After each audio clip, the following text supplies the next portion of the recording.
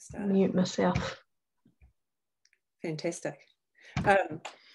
I'll stop several times during our little chat this afternoon, but just feel free to come off mute and ask any questions. You should be fine to have your video on or off, whatever you want to do. And I'll share my screen at one stage as well, because I've got something that I think that will be useful for us to have a look at. So kia ora, for those that I haven't met before, I'm Fiona McDonald, and I used to teach outdoor education many moons ago, so I did get to use a lot of these standards when I was teaching. And since then I've done a bunch of work for EONS, I do a bunch of auditing and some assessment for Skills Active as well.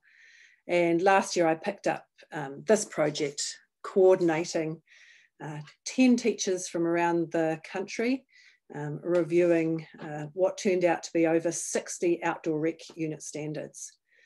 So it was a massive piece of work, and I'm not sure that any of us knew exactly how big a piece of work when we signed up at the start of the process. So a lot of time has passed, and you've hopefully all seen the standards, either when they were out for consultation or off the email that you got when you registered, and had a chance to look at those overviews. I thought today, seeing some of you probably didn't have a chance to catch up on the last update I did, I'd just start from the beginning very quickly and give you a bit of background to where the process started and why, and the things we considered along the way. So first of all, most of these standards were way overdue for their reviews.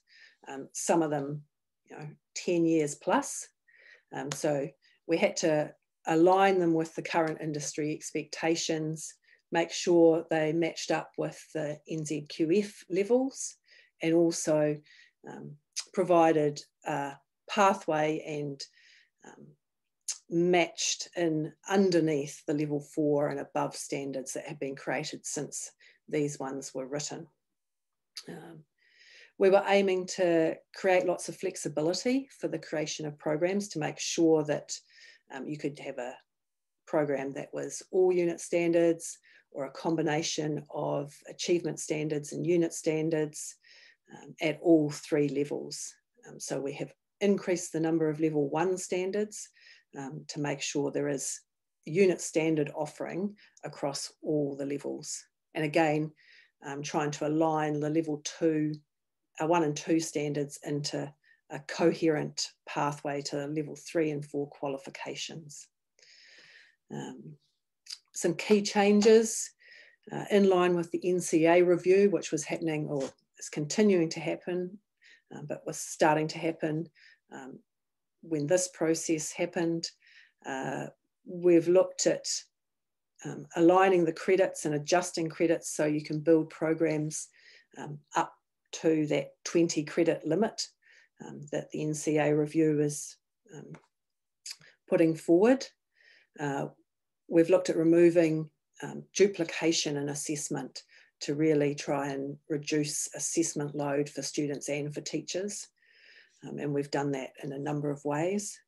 One of the key ways was creating the 4 core unit standard areas across the 3 levels to pull out lots of the duplication that did exist across all the different contexts before this process. And that has meant the context unit standards have really become very practical unit standards. We also created a multi-day trip unit standard that can be assessed in any context, again, to try and increase the flexibility and reduce down the amount of duplication. So the idea is that the cores and context unit standards can be combined in any sort of a way. The cores could stand alone, the cores could be assessed across the whole year's work, they could be tagged with a context, all sorts of ways, and then you can pull achievement standards into that process as well. I think one of the key things hopefully now is that the unit standards are smaller is that we can get back to that idea that programs can contain a much broader content and much broader learning than just the context of the learning standards. We're not being forced to assess everything we do. And we can focus on the local environment, the resources we have, and our student needs to create really broad programs that aren't completely driven by these big assessments and assessment load across the year. Are there any questions on that sort of very broad, quick outline of sort of where we've got to so far at a very high level? You can chuck them in chat if you want to, or just unmute and ask anything, any stage. I thought I would share now my screen and show you just an overview that might be quite useful.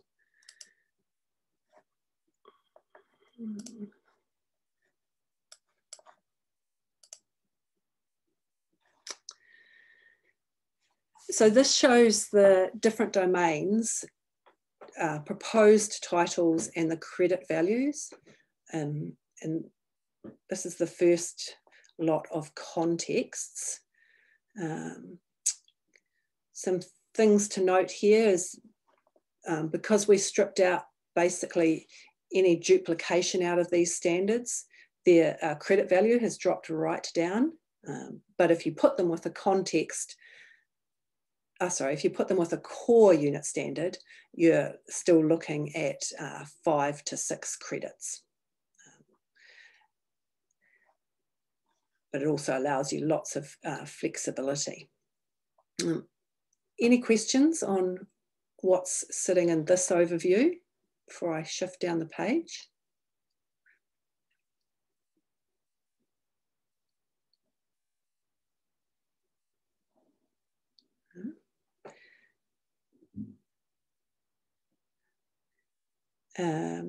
Now, I did have a couple of questions in the context about the ski and snowboard context and why it isn't in here. It was originally at the start of the project, but the whole suite or the whole domain of ski and snowboard was being reviewed at the same time.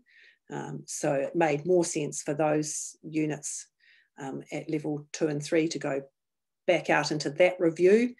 That's been done and they've been out for consultation. They're now really nicely aligned with the levels that ski fields use in their development programs. So hopefully they'll be still very useful. The cross-country skiing ones, a couple of those got or have been put up for being expired because they had zero usage. But the basic cross-country ones still exist, just not the skating standards.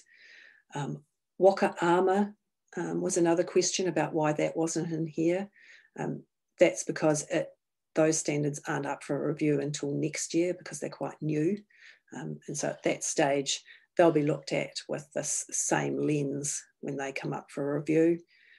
Rafting was the other standard that was in here originally. There's only a level 2 rafting standard, and rafting has been reviewed as well, so that went back over to rafting. We have written the level 2 demonstrate paddling skills on moving water. There's one wee tweak in there that I think we'll do after consultation. That will mean that you can actually use that for rafting if that's a more suitable standard. And of course, you can use rafting as a context for any of these core standards. One other thing I'll mention up in here, I had lots of questions around consent to assess and how these changes will affect consent to assess. And now might be a good time to address those questions.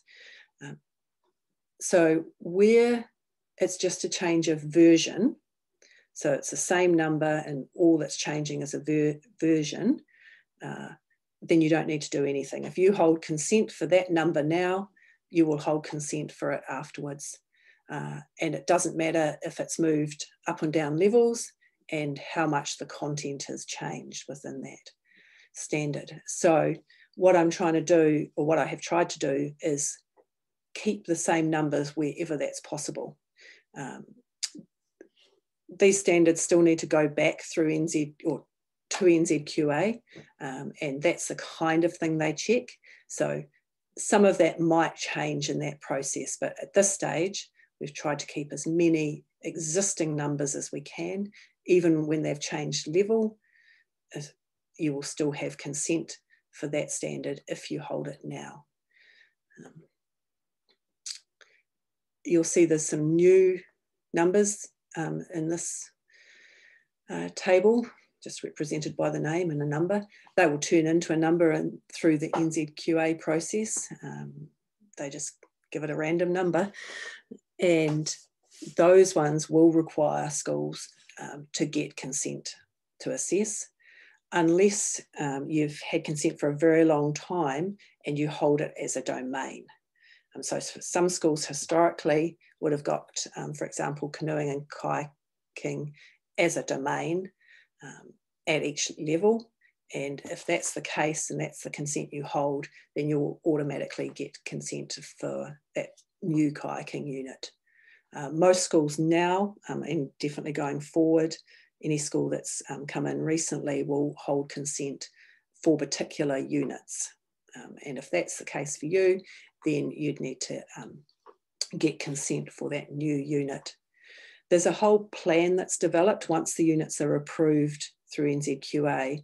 There's a whole consent to assess plan that's part of this review that looks at where the changes have been, what the effects for schools will be, and how to mitigate those and move schools on to making sure they have consent for what they need.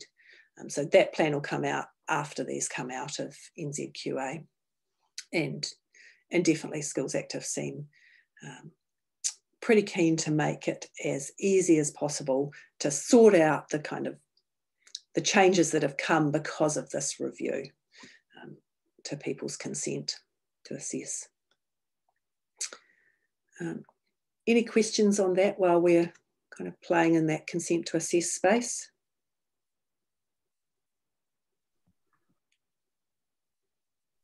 Sorry, I've got a question. Okay, go. So should we wait before we start looking at this and trying to get consent to assess? We shouldn't. Yeah, we should basically wait. Yeah. Just wait. That plan will come out. You'll have heaps of time because these will all go into NZQA through their process, come out, and then we're hoping that will sort of be halfway through this year, or still with lots of time, hopefully in this year. We'd really like to have everything in place, the consent to assess, the standards on the framework, and the resources sorted for a start for next year. But you will have until the end of 2023 to use the existing standards. So yeah, I'd say don't be panicking about consent to assess now. Don't be panicking about resources now. Just sort of stay with the status quo, even though that's not ideal for a number of people. And those things will become clearer as these go through the process. Hi Fiona, it's Alice. I've just got a question as well. Yeah, Alice. We were looking at, so we don't have an outdoor ed program yet here at Tauranga Girls College, but we were looking at putting a course proposal together to get one up and running for next year. Are we a year ahead of ourselves in doing this if it's not submitted to NZQA yet and the standards aren't out?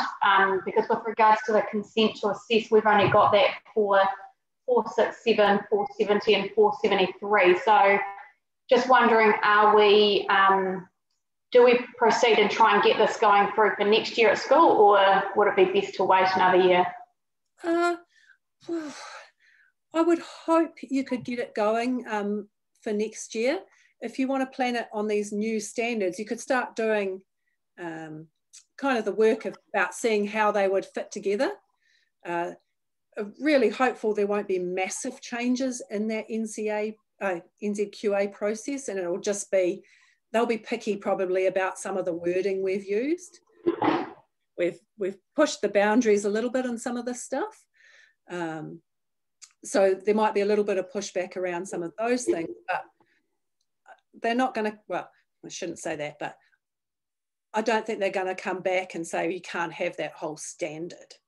So I think you could start by kind of developing what your programs might look like and just hold off a little bit on the consent to assess part of it, but have your ideas about what your 3 programs would look like. Does that make sense? Yes, it does. Thank you so much. Perfect. Thank you. No problem. So I thought before we pop off this overview, it might be good to look at this new area where all of the standards except for one are new. This is the core area where we've pulled out what did exist across a whole lot of the unit standards to really try and work on decreasing that repetitive assessment load. So again, hopefully this adds lots of flexibility. It does, you know, it is quite a big change from what people have been doing now. Hopefully you can see how it could work in your programs. There's a couple of things to point out here. This is an existing domain in Skills Active. I suspect very, very few schools would have consent to assess in this domain. This level 3 standard is an existing standard now. We haven't reviewed it. It's not that old, and that's why it sits with 5 credits. It hasn't been through this process of really trimming down credit values. We didn't create anything in this level 1 space in this core area because there is a whole bunch of standards that sit in the Māori environmental practices, and they're NZQA standards, so schools automatically have consent to assess. They cover all sorts of really interesting little snippets of programs that you could put together, and EONS will be promoting those out to schools as something that would be really useful in level 1 programs, and there's lots of potential in there. So we didn't double up and create anything new there. We did feel there was a space to create a new unit at level 2. So that one's sitting in there. It didn't go out for consultation with the rest because it still needed a wee bit of work, and we were really trying to work on if we would create something at level 1 or not. So that one is still coming out for consultation. It'll come out just by itself in the same way the other ones did. And the 2 others to point out here is this self-contained multi-day trip one in an outdoor context. That's sitting in here and has a slightly higher credit value because it contains some evaluation, which none of the other practical unit standards do. So it's bumped up that credit weighting a little bit. And when we're looking at credit weightings, we're thinking very roughly about 1 credit being approximate to about 10 hours of learning. So kind of helps you get your head around what sort of volume of learning might go with a standard. And then it's the balancing act of trying to get like full programs within the 20 credit limit and balancing these standards or unit standards against achievement standard credits. So it's a real balancing act of trying to strike a happy medium. The other one in here is this one, which is working with others to lead school students in an outdoor activity. These ones here really have their basis in what used to be the ABL domain.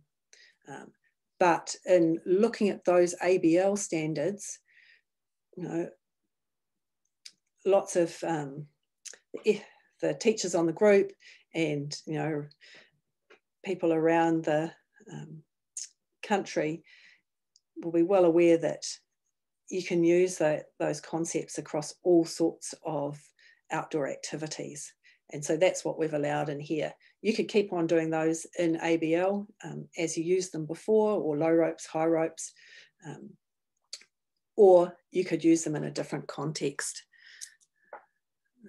So hopefully that's useful in there. Just a quick overview of where we got to. So we started with just over 60 standards. You'll see on the expiring list that was on that email, if you go into the link, there's 29 standards that are being put up for expiring. And again, that'll be by the end of 2023. So still lots of time to use those expiring standards.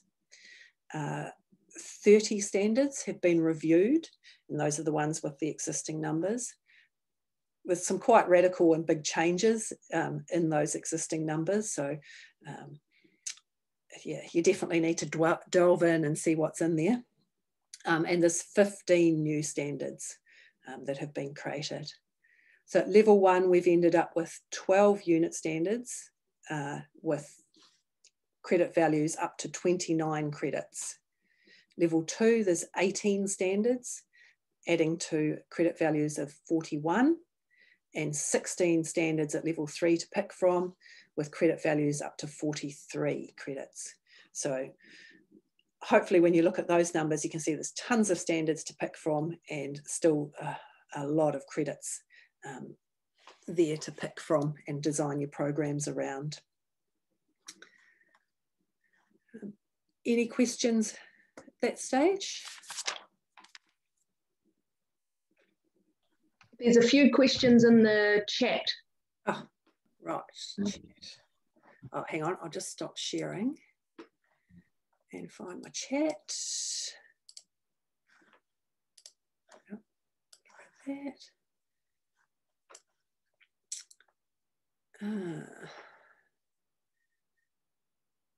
Nick,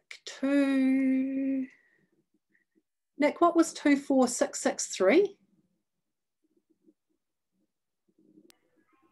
That was part of the ABL domain, demonstrating leadership while participating in programs. I forget the exact name. I think that one might not have been. I'll double check and get back to you on that one. Alice. So ABL, yep, so the ABL context has been stripped out, but you can use those cores to deliver ABL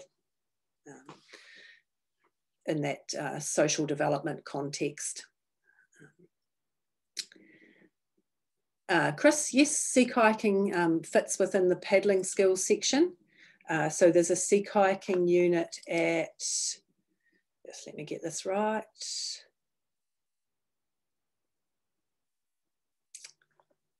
Yeah, so they both fit in. There's a unit at level 2, demonstrate paddling skills on moving water, and that moving water is either, oh, hang on, that's cut across wrong. Yes is the answer. There's the wrong title in that overview. I'll have to correct that.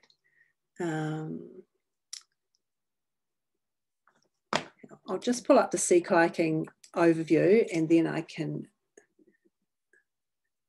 tell you exactly where that one fits.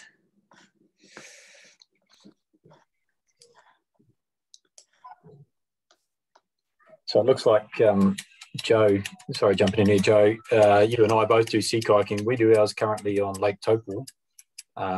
at level 2 and level 3. So I'm just wondering if that's still going to be able to fit in with the new standards. Yeah. So at level 2, demonstrate paddling on moving water. Yep, that can definitely be done with the sea kayak in mind. At level 3, it is class 2 whitewater at this stage, but the group felt that the multi-day unit at level 3 could be used for sea kayaking, but that's not so easy if you're only doing sea kayaking as a day by day and not as a journey, obviously. So it'd be interesting to hear from people that at level 3, where that multi-day journey one wouldn't work for your sea kayaking, or any of your cores wouldn't work as well, because you could still use sea kayaking as a context with any of those cores.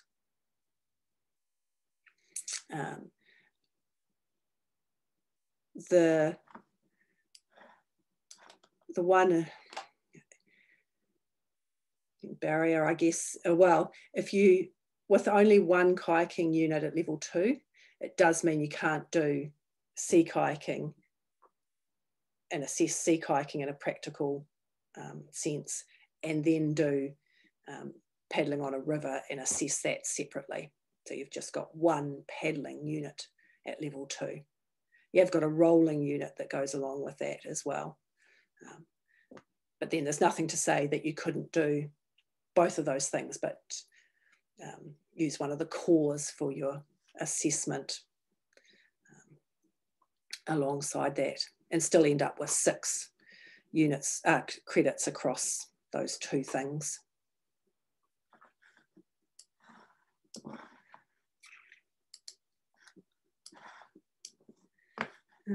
So can I just check then, when it's kind of talking about moving water in that level 2, then the definition of moving water could be the sea, which obviously varies on how much it moves. Yes, so that was a great discussion trying to define moving water. So the definition in there at the moment in the guidance information is either class 1 rivers or coastal waters with small swells and waves, and or small to medium surf onto a beach. This type of water excludes open water in exposed conditions. So hopefully you can fit in all of your moving water into there. So that would be Lake Taupo then? I would say you would have small swells and waves, and yep. sometimes quite a lot bigger. Yep.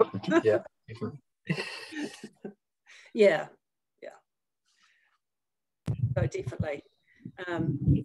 In fact, it's a really good point, because it says coastal waters, but we could add lake waters in there for clarity, I think. Yeah, I think Fiona, Dave, I remember that discussion pretty good. Can you hear me, Steve? Yeah, I can. Yeah. So I mean, if you're on the lake and you're kayaking along, the moving water aspect is, for the kayak would be catching waves, and you'd be bracing and using turn rudders and things. So actually using strokes that are required to stay upright and support strokes. So it would definitely fit into what we discussed. Yeah. Cool. Thanks, Dave. Thank you.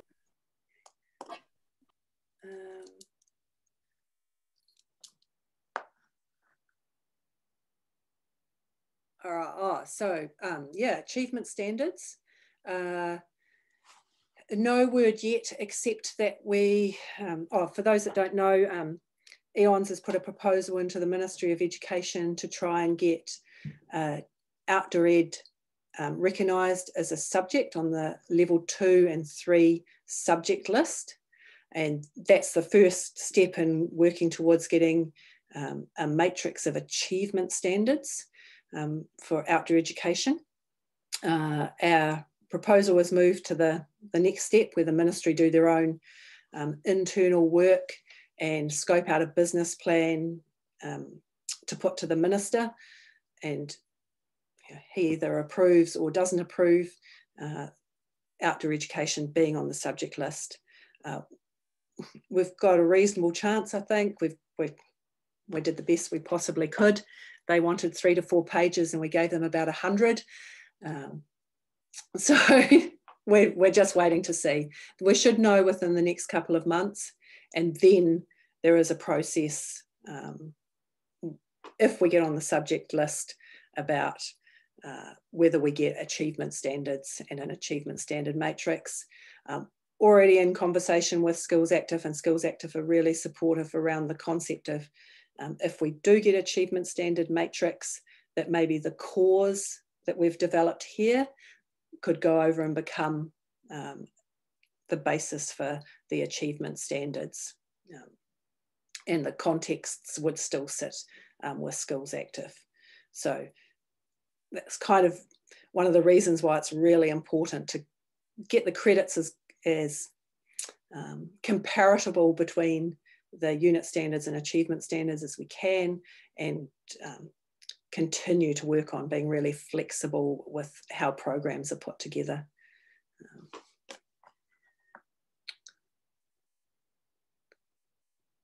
Okay.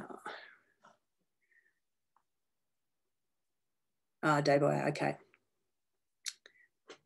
I think, Dan, we need to have a wee think about that sea kayaking, and maybe we could have a chat offline about whether you think, and Joe, you might be the same if you're using sea kayaking at level 3. If you have a look at the cores and see whether the cores could work for you still to be able to do that, I'd be really interested in knowing that, or whether there is something that we need to put in. Because there's another comment there that someone wrote about, not charging fees. The last comment, we're the same. We've decided to not charge any fees and do a localised curriculum. Right, yep. Yeah, and so, for us, that's a real consideration. We're not doing a lot of multi-day trips. We're doing more local stuff. Yep. And, that's a great consideration. So we have to make sure the assessments allow you to do that, I think. So do you two just want to have a wee dive into the cores in the next sort of week or two and get back to me around whether you think you could still deliver that day-by-day sea kayaking? And that goes for anyone else on there that is using sea kayaking day-by-day at level 3. It'd be great to hear from you. Probably within the next couple of weeks would be good. Because if we're going to put a new standard in, we need to get it in before they start going through the process. I have had a look at these, but I have to admit, with 1,000 emails I receive a day, I've sort of forgotten where to look. Where do we go to find these and have another look? So the email you got was pretty soon after you registered from me, so registered for this Zoom. On the bottom of that email, there's a coloured piece that is a forward from Skills Active, and you should be able to push, and I see someone couldn't open the links via that email.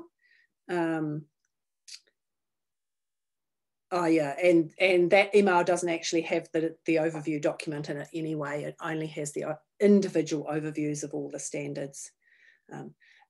But let me know, just email me if you can't open those links, and I'll follow up with you, Chris, around getting you another copy of that. So you should just be able to zip into the Skills Active email. The survey won't work, but it should upload all of the overviews, and they're all on there. Oh, okay. Looks like a couple of people can't. Maybe I will just attach them all to an email and send them out to you afterwards. Yeah, that'd be great. Thanks. Yeah, I'm trying it right now and it's not working. Yeah, that'd be cool. Did it work for anyone?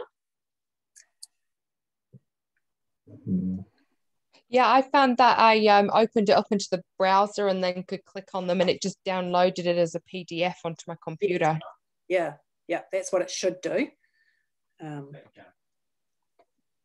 But yeah, I couldn't get them to open from directly in the email. I had to click on the open in web browser to get it to work.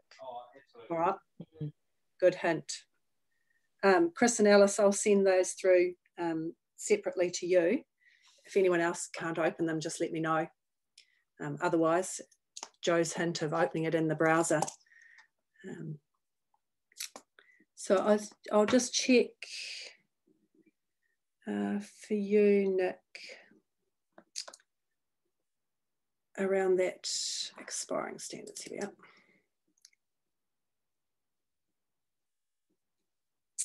The ABL question.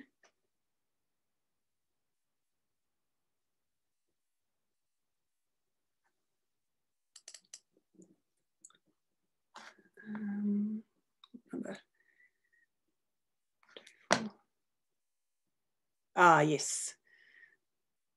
24663 is down for expiring and being replaced by the working with others, the new one in the core.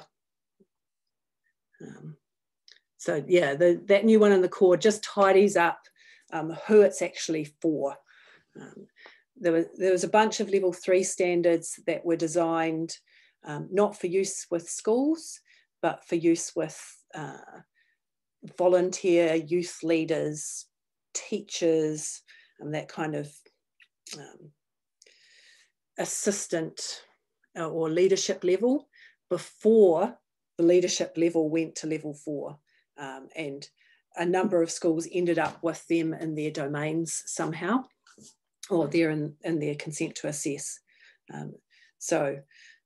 They'll just all automatically get expired, although I have used a couple of their numbers, but they look radically different in there.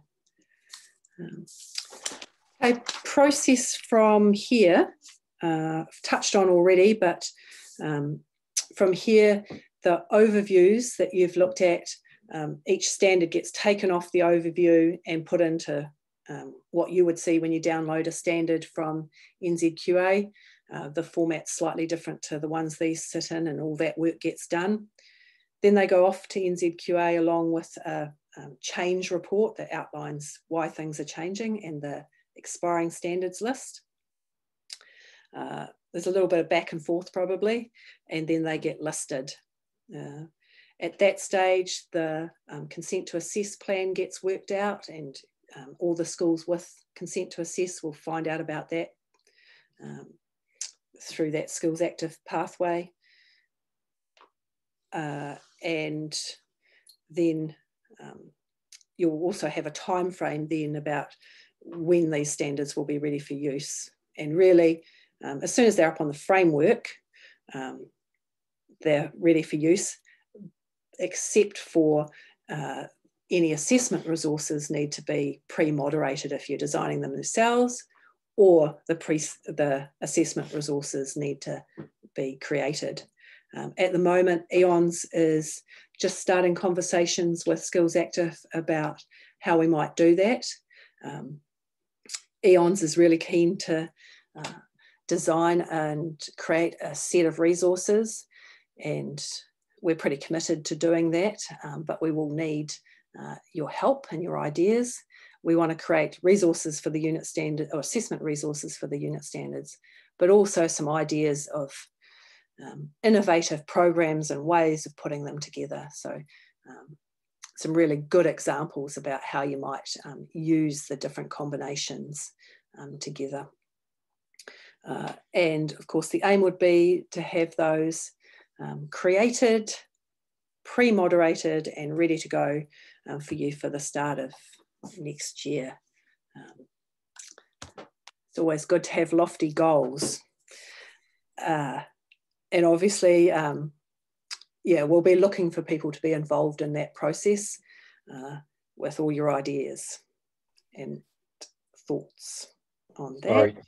Sorry, Fiona, can I jump in there and ask the question?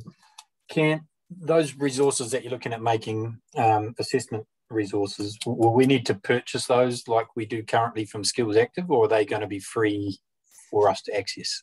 They won't be free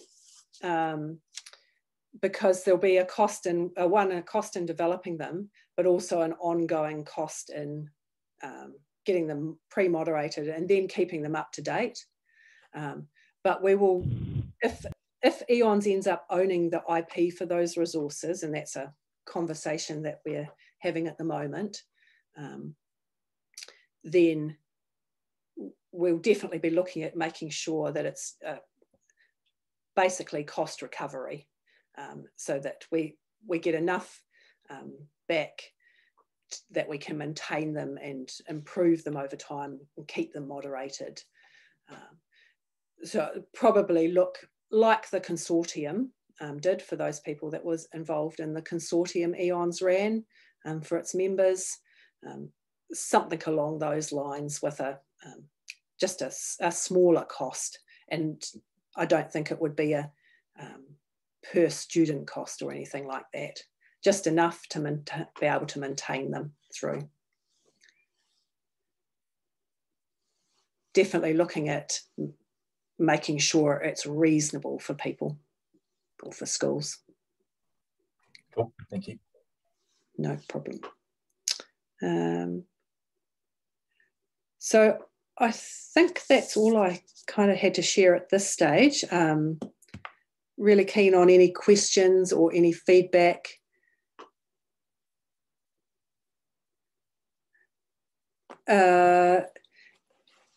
Achievement standards and unit standards.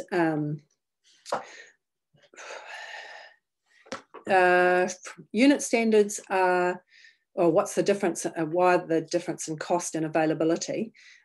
Unit standards, the resources and the standards are created for industry, theoretically, and schools use those in their vocational pathway.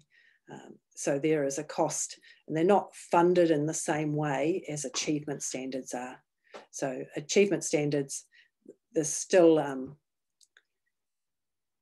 the cost to developing those is still the same across both platforms, but basically the Ministry of Education fund achievement standard development, moderation, and all the processes that go around those, whereas the ITOs and going forward, the Workforce Development Councils get a different level of funding, and actually they get no funding for developing standards for schools. So it'll be the same if you go across to hospitality and they're using industry unit standards, they'll pay for their resources for hospitality unit standards. Some unit standards, it's a bit of a mixed picture because some unit standards are owned by NZQA, like the Māori environmental practices ones. They're not industry standards as such, so they don't have the same consent to assess and same costs associated with them. It's definitely not clear cut. Okay, any other questions, comments, feedback? It's great to hear about the sea kayaking. If there's anything else in there that you're having an allergic reaction to, I need to know. There wasn't a lot of feedback through the Skills Active feedback system. So, now's the time. Actually, now's past the time, but you can still have your say.